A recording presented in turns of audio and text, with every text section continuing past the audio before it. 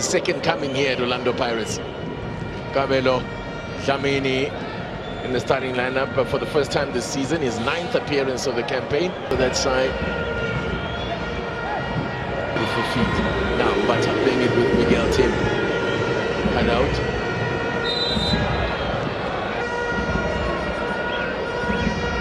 Kept in play. Cut back here now. Dlamini. Right boot.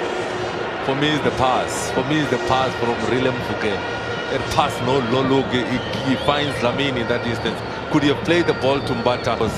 They've got a wall of 8 players in front of them at all times, and they've got the ball. Centre backs, when they have the ball, they have to deal with that low block. Return there from Kabelo Dlamini. Ball position. Now, the cutback. As I indicated a little earlier. Let Miguel Tim be the player that is collecting the ball.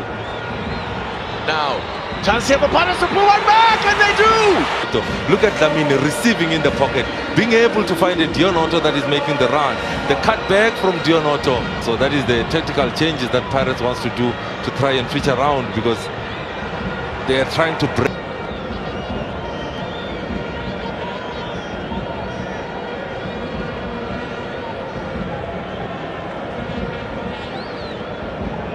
Right, let's have a look then.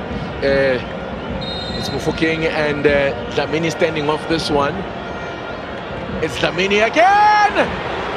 Did Sangare get a touch? He must have. It's gone off for 2 different routines from Dlamini.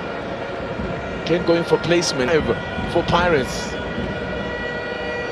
Comes across to take the corner himself, Kabelo Dlamini.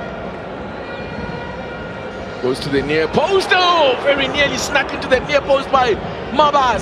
Coming from the defense of Sekhukhune. Another routine from Orlando Pirates. And it comes to the back post this time. Hoto got a lot on it. Swan around.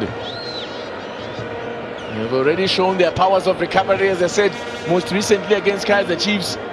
But I think the touch there from Lindam Tambo. An important touch coming very from important, yeah. Lindam Tambo. Kabelo Dlamini. Work in terms of giving them the shape, blocking the passing lanes and frustrating Pirates. That's a great ball and a chance here! Save from Butler. Here to Kapinga. Dlamini fires a shot in. Well,